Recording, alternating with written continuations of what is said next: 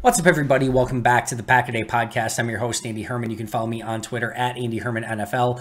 Thanks so much for being here today. Appreciate that. You are as much of a Packers junkie as I am, and even though it is a bye week and it's still not even this next Monday that's a game, but the following Monday is the next game, you still can't get enough Packers content, which I absolutely love. So thanks so much for being here. If you haven't yet, please make sure to subscribe. But today is going to be part 2 in our 2-part series covering what the 2023 roster could potentially look like for the Packers, or at least which players on this current team could still be on that 2023 version of the Packers. So if you missed yesterday's episode, first of all, please make sure to go back and watch that one. It will certainly help before you watch this one. But yesterday was part 1, and we went over the offense. Today we're going to be going over defense and special teams. And again, one of the reasons I'm doing this is not just to look ahead to 2023, but also to enjoy these last 4 games in all likelihood of 2022, and especially for these players who may no longer be wearing the green and gold, because as I mentioned last year, around this time, it dawned on me, hey, Davante Adams probably could potentially not be on this team any longer, amongst others, and really got to enjoy those last handful of games with Davante Adams. So if you're somebody that's sentimental to these players and they could be gone after this season, just kind of wanted to call that out and be like, hey, maybe enjoy these last 4 games. But also it's a bye week, so wanted to look at what, some of these players and who could legitimately make up this roster in 2023 as well. As I mentioned, it's near impossible to try to figure out what direction this team could go in. So much is dependent upon what happens with Aaron Rodgers, what happens with maybe David Bakhtiari, amongst others. Green Bay could really go in 3 different directions. They could bring Rodgers back if he wants to be back and go all in on another season. Probably not as effectively as they have in the past because they are running out of credit card space on their credit card, but there's a way that they can still borrow some from the future and kind of go all in again. They could kind of go midway, and they could kind of keep the band kind of together, bring in some low-priced veterans, rebuild through the draft as they always do, and just try to see if they can make things better in 2023. Probably a new defensive coordinator and some coaching changes, and see if that can kind of fix some of the problems that they've had this year. And then the other is the Band-Aid rip. And I know some of you posted yesterday of like, they can't really do a full Band-Aid rip because of some of the salary cap implications. You can still eat a lot of that salary cap in 2023 and not borrow from the future, which helps you clear things up in 2024, 2025, 2026, and beyond. So it's still not going to be pretty. And they're still going to have to borrow money from 2024 in future years, even if they want to rip the Band-Aid. But it gets you closer. It doesn't continue to borrow from the future. And it gets some of these contracts that are a little bit exorbitant and older aging players off the books. And it allows you to start kind of rebuilding with younger players. So I will say this, and I don't want to spend too much time on this. There's no ideal scenario. I mean, the ideal scenario is that probably Rodgers comes back, they make maybe a couple coaching changes, defensive coordinator comes in, guys get healthy, maybe they hit on a couple draft picks, maybe they find another Rasul Douglas or Devondre Campbell, Rudy Ford, Keyshawn Nixon, some really low-priced free agents that can help the team, and maybe they'd make a run at it in 2024, and maybe, you get hot at the right time in the playoffs, so they win a Super Bowl, Rodgers rides off into the sunset, and then you start the rebuild after that. Probably maybe a 1 or 2% chance. Like that might be, pushing it a little bit, but that's the ideal scenario. But what I mean by there's no realistic, perfect scenario is that you can't really go all in because you've borrowed so much from the future already. And you're, like I said, the credit card's getting a little bit maxed out. So you can't do a full all in. There will be other teams who can go all in a lot farther than what they can, which is always going to put them a little bit behind the 8 ball. So if you want to go the all in direction, they can't really do it to the best of their ability because of how much they've borrowed already in 2020 and 2021 and in 2022 to build those teams. It's going to hurt in these next couple of years because they just can't go all in the same way. The middle ground is arguably always one of the worst places to be because you're not really doing everything you can to win, and you're probably stuck in that famous Jeff Fisher, 7-10, 8-8, area where you're getting crappy draft picks, you're a meh team, you win some games, you lose some games, and it's just kind of you're in no man's land, right?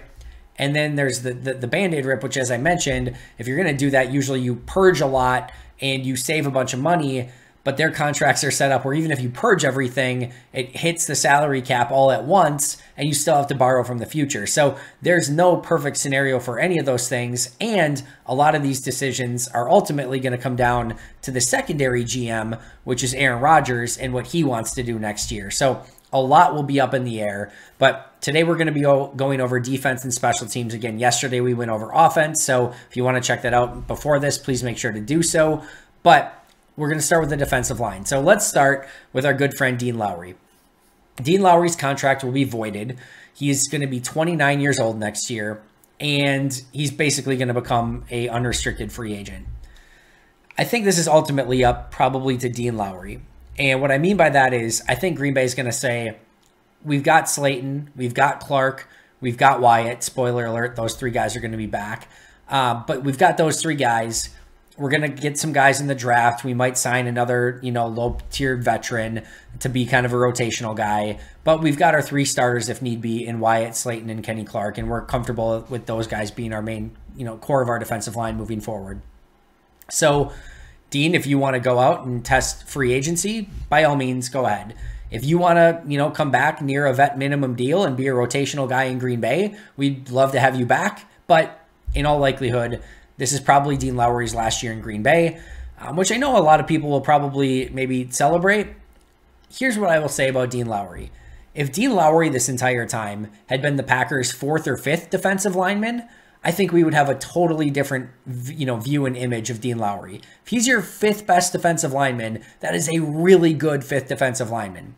The issue, which isn't Dean Lowry's fault, is that he's had to constantly be the second best defensive lineman. And that's not what you want Dean Lowry to be. You kind of want him to be that rotational guy playing, 20-ish snaps per game. If he's that, he could play that role phenomenally well. And he could play that role phenomenally well next year also. I just think that Green Bay is going to say, you're almost 30. We've done the Dean Lowry thing now for a long time.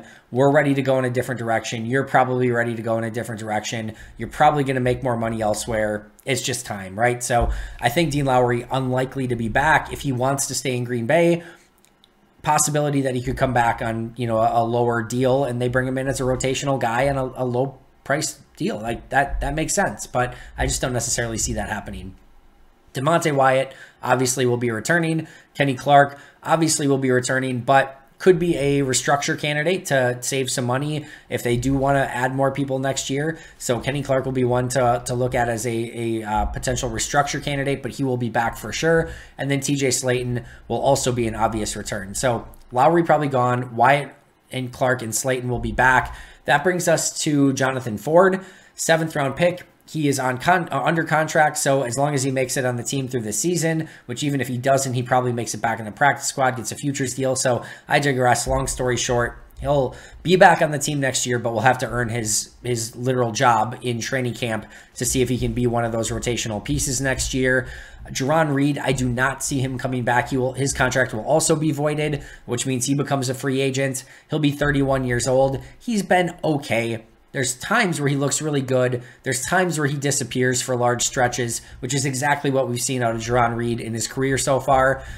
Kind of in the same spot as Dean Lowry. If he wants to come back on a cheaper deal and be your fifth rotational guy, awesome. Like you don't mind that at all. But he'll probably get paid a little bit more somewhere else, and I have a feeling Jarran Reed will not be back in Green Bay next year. And then you've got two guys on your practice squad, Chris Slayton and Jack Heflin. Heflin, I'm fairly confident, will get a futures deal and will have a chance to compete for a roster spot next year. I think the same can be said for Chris Slayton. He had a really nice preseason. He will be 27 years old, and usually when you're looking for guys on like future deals, you're looking more towards those like 23, 24-year-olds. So I don't think it's a foregone conclusion, but Slayton probably gets a futures deal and gets a chance to compete in training camp next year, mostly based on what he was able to do in training camp and preseason for the Packers. All right, that brings us to edge rusher. And one of the more difficult ones on this entire list is Preston Smith. Preston has not had a good year. He's 31. He will be 31 years of age next year. And I will be the first to readily admit, I have basically thought that, Preston Smith was going to be gone on numerous different occasions over the last couple of years, and they've kept bringing him back. And in 2021, that worked out pretty well. This year, it hasn't worked out quite so well. There is the possibility that he could be a June 1st cut, which would push money into the future. I think that's actually somewhat likely in the direction that I would say is, like I said, probably most likely. But like I said, I've written off Preston Smith like 3 times and he keeps coming back. So that's a possibility. He could be a restructure candidate. He could be another player that's tied to Aaron Rodgers in the effect that if Aaron's back and they start, maybe building a team that they think can compete next year again, they probably restructure him and bring him back for another season.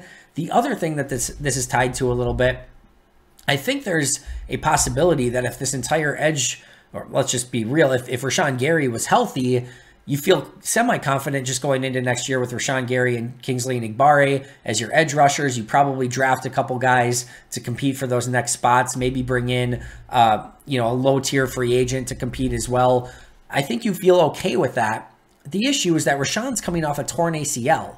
And it could be an Elton Jenkins type recovery where he's not ready right away. And even when he comes back, he's not fully Rashawn Gary. You probably have him on a little bit of a pitch count. So that clouds this as well. Because do you really want to go into the season with Gary coming back from an ACL, no Preston Smith, and like all of a sudden Kingsley Enagbare and a couple rookies are your top guys?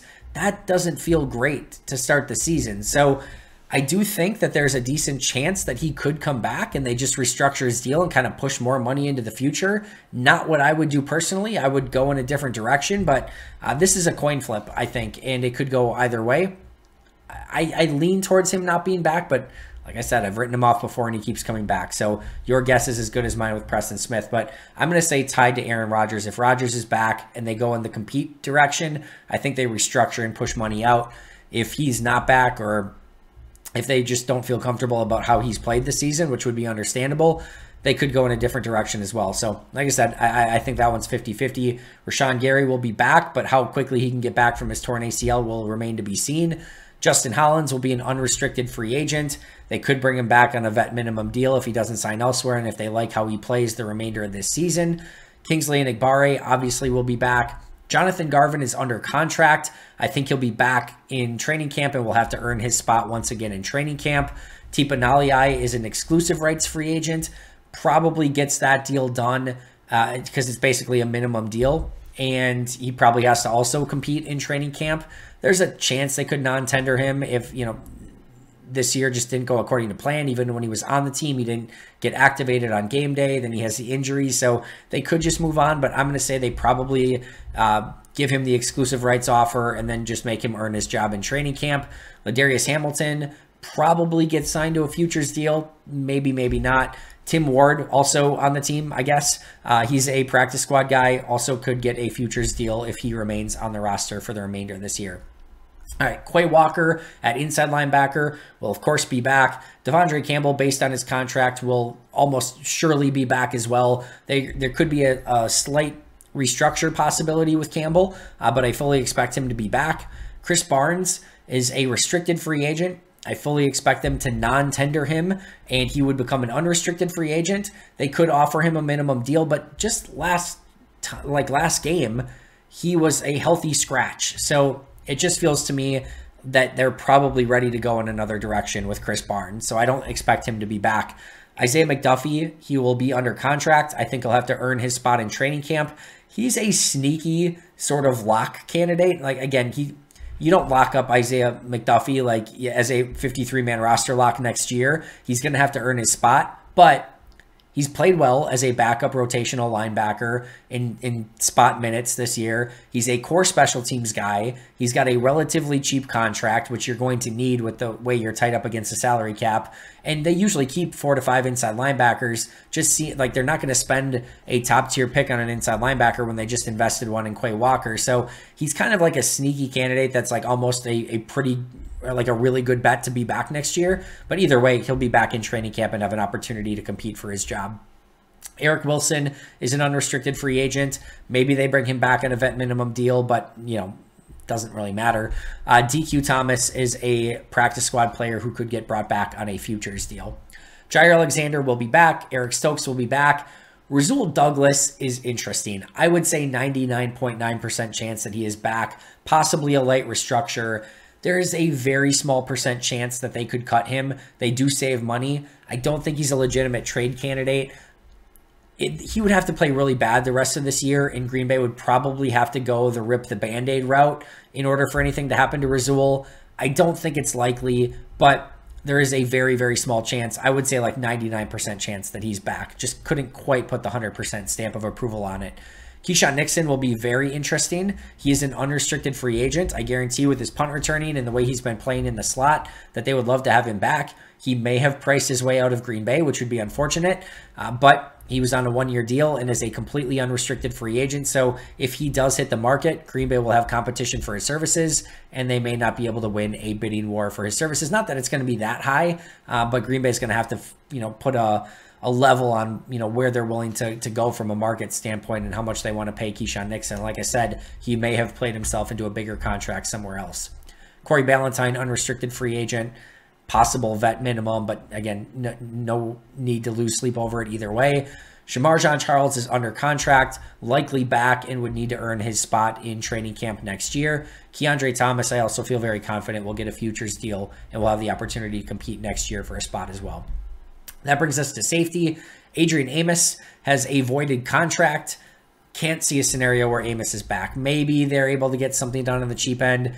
It sucks, but he just looks 2 steps slower this year. It just looks like he's hit a wall, and you just don't pay players at that point. You just let them move on. And like I said, it totally sucks because really good player, both in Chicago and in Green Bay, one of the most consistent Packers, but he just hasn't looked anywhere near himself this season. With the voided contract, I just think it makes sense probably for both parties to go in another direction. Rudy Ford is basically the exact same thing as Keyshawn Nixon, unrestricted free agent who's outplayed his contract, who could get a bigger deal somewhere else. I'm sure Green Bay would love to have him back, but they're going to have to make a decision on him. Core special teams player, solid safety. They're going to need safeties, so there's a chance that he gets brought back, but again, once he hits the open market, everything's up for grabs at that point. Tariq Carpenter will return and have to earn his spot in training camp. Dallin Levitt's an unrestricted free agent who I could see Rich Bisaccia wanting back as one of their core special teams player on a near vet minimum deal again next year. But again, he'll hit the open market. Innis Gaines is an exclusive rights free agent. He'll return and have to earn his spot in training camp. Micah Abernathy, futures deal, earn his spot in training camp. Vernon Scott, also under contract, coming back from injury. Probably will get back on the roster and will have to earn his spot. The fact that they didn't release him and, give him an injury settlement makes me believe that there's a chance that they still like him and that they want him to compete for a spot next year. So I think that's probably the case, but again, he'll have to earn that in training camp as well. So, it could be a fun competition with Carpenter, Gaines, Abernathy, and Vernon Scott next year. And then that brings us to Darnell Savage. Savage is a guaranteed $7.9 million, and you can't do anything with it unless you trade it. If you trade him, the other team takes on the fully guaranteed $7.9 million deal. You take none of it on as the Packers by trading him away. The issue is that Savage has been absolutely terrible and that there's no market for him whatsoever. So if you trade Darnell Savage to another team to free yourself of $7.9 million, you're going to probably have to attach a draft pick to it. Would Green Bay trade a 4th round pick for, and Darnell Savage for like a 7th round pick?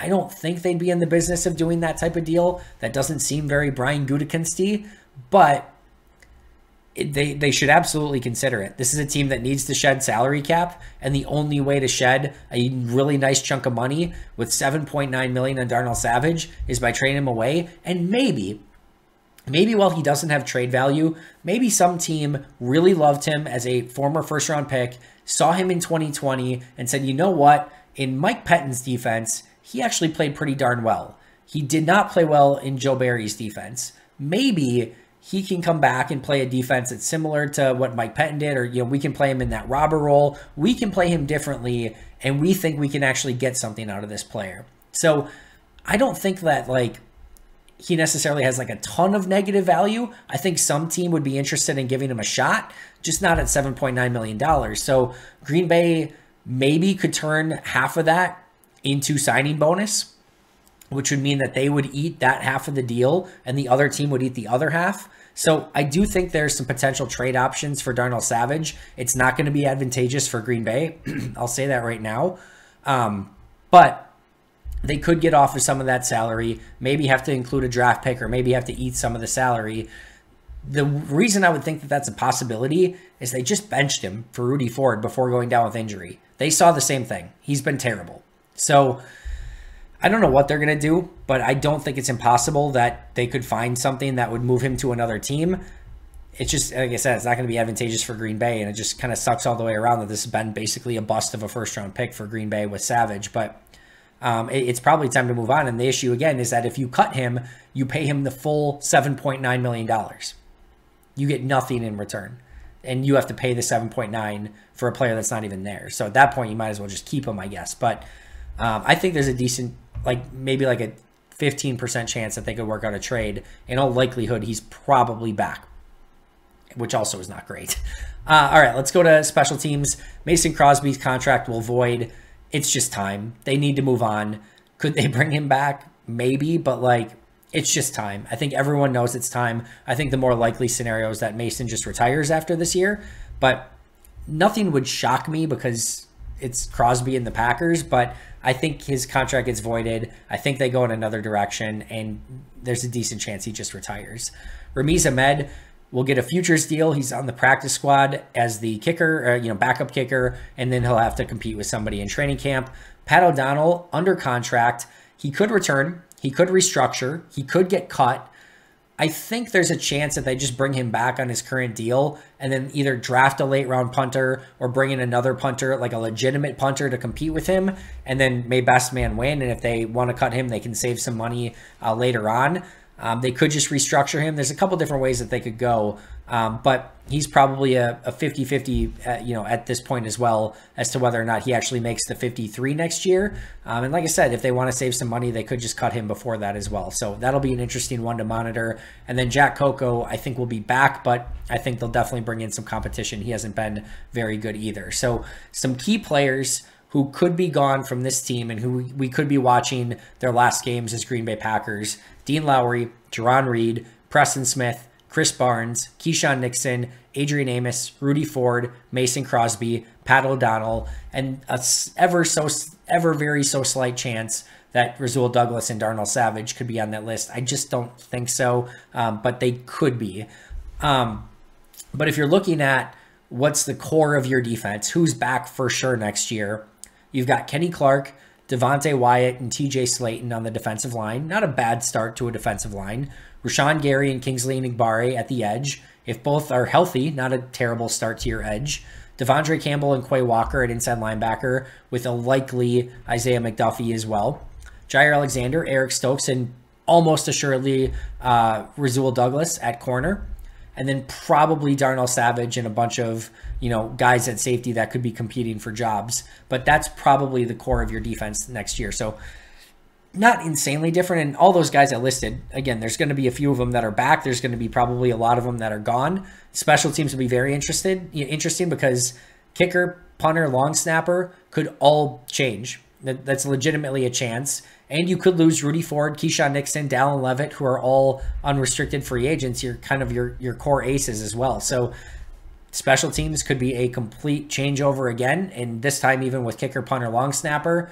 And I think the real interesting ones are probably Preston Smith, Darnell Savage are probably the ones really to keep an eye on. And again, with Savage, it's basically trade him or he's going to be on the team. And, Preston, like I said, I have no idea. They probably should move on. I think they're probably in a spot where they just need to keep him, especially with Rashawn being injured. So I think a restructure could be in order for Preston Smith. That is going to do it for me today. Always appreciate you joining me. I'll be right back here tomorrow, as always, so make sure to subscribe. But until next time, and as always, go Pack Go.